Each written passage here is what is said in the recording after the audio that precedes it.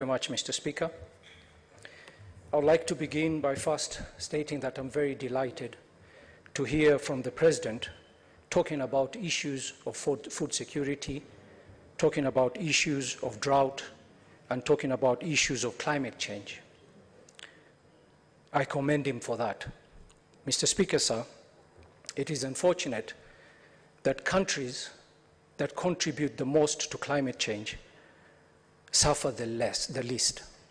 Countries like Kenya, which contributes very little to the causes of climate change, suffers the most. Yet, the countries that contribute the most are taking their time to act on climate change or to help countries like Kenya. I think it is about time that we stop waiting for help from the outside and work together to help ourselves. Mr. Speaker, sir, the ASAL regions of Kenya has endured three severe droughts in the last decade. The current drought that we are facing is the most severe and the longest that we have faced, with widespread losses in livelihood and massive displacement of our people. I was reading somewhere, Mr. Speaker, sir, they were saying that currently 4.2 million people, representing 24% of the ASAL regions in Kenya, are facing high level of acute food shortage and water scarcity. Mr. Speaker, sir, I met a gentleman from my county, and he told me that they've given up on looking for water for their livestock. They are now struggling to look for water for their own use.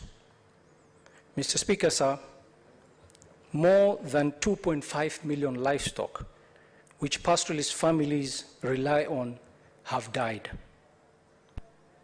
Mr. Speaker, sir, climate change, economic instability, the effects of COVID-19 pandemic, plus the damage caused by the locust has exposed the communities in the ASAL areas even further.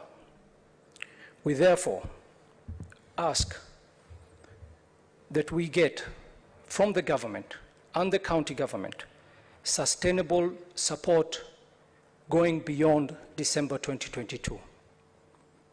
Mr. Speaker, sir, we are also requesting that the national government and the county government to release available funds to scale up on the responses.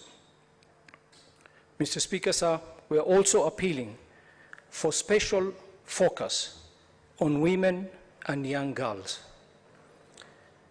Another request that, Mr. Speaker, sir, that we have is that NGOs have stepped up in their efforts to offer assistance through cash transfer to thousands of beneficiaries in the ASAL regions.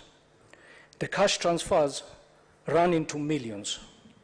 We urge government to intervene to stop mobile communication companies from disconnecting people due to non-compliance with registration requirements according to the Kenya Information Communications Act of the 15th of October 2022.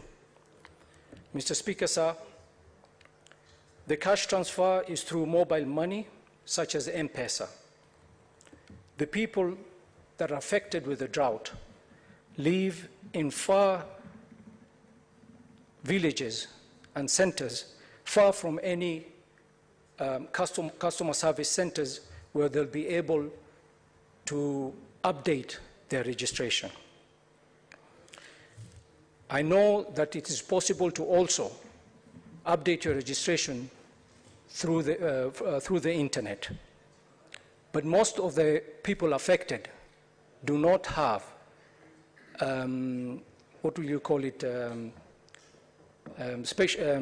mobile phones that can access the internet.